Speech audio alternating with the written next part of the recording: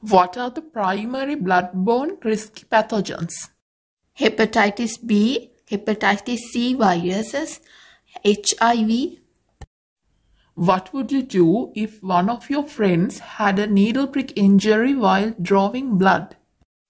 First, the wound should be cleaned with soap and flowing water for 5 minutes. Then, antiseptics such as 70% alcohol and povidone iodine should apply relevant time for disinfection. If bleeding persists, allow the free flow and don't squeeze the wound. Then inform the in-charge relevant authorities via ward system. What are those authorities? Accidental and Emergency Occupational Hazard Unit, Infection Control Unit of the hospital. Okay, what are the details you would inform?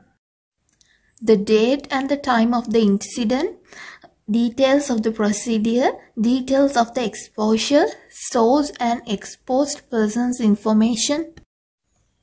What kind of details that you would specifically ask from that patient to assess the risk? History of acquired hemodialysis, acquired blood transfusion, whether he is a drug addict, whether he has unprotected sex and multiple sexual partners, whether he has HIV, hepatitis B and hepatitis C infections. Okay, what is your next step?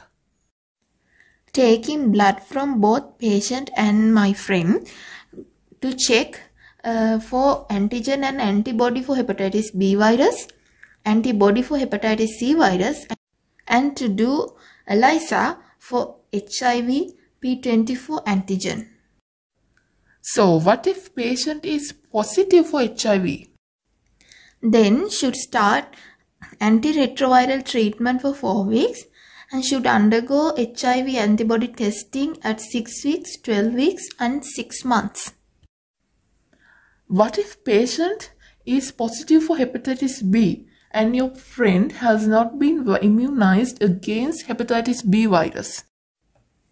Then we should give hepatitis B immunoglobulin dose within 72 hours of exposure, followed by hepatitis B virus vaccination, preferably within 24 hours after immunoglobulin dose at different site. If your friend is vaccinated against hepatitis B virus, then does she need revaccination? Revaccination is only recommended if the levels of antibodies to hepatitis B surface antigen is less than 10 milli-international units per milliliters. Tell me 3 main routes of transmission of hepatitis B virus. Having unprotected sex with someone who has hepatitis B, being born to a mother who has hepatitis B, sharing needles and syringes. Tell me about the post-exposure prophylaxis for a neonate born to a mother who is positive for hepatitis B virus. Before the delivery, we should arrange and get down hepatitis B immunoglobulin and hepatitis B vaccine. Hepatitis B immunoglobulin should be given to baby within 72 hours of birth. Sooner the better. Hepatitis B vaccine is given on the same day to different site. Then, baby should incorporate it into immunization program to complete vaccinations at 2, 4 and 6 months. What is the best serological marker of acute hepatitis B viral infection? IgM antibodies for hepatitis B co-antigen. What are the symptoms of acute hepatitis? Nausea, vomiting, abdominal pain, loss of appetite, fever, diarrhea, light color stool, dark urine, and jaundice. What is the earliest serological marker of hepatitis B viral infection? Hepatitis B surface antigen. What can you say if it is there for more than 6 months? The patient has gone to chronic stage of hepatitis B viral infection.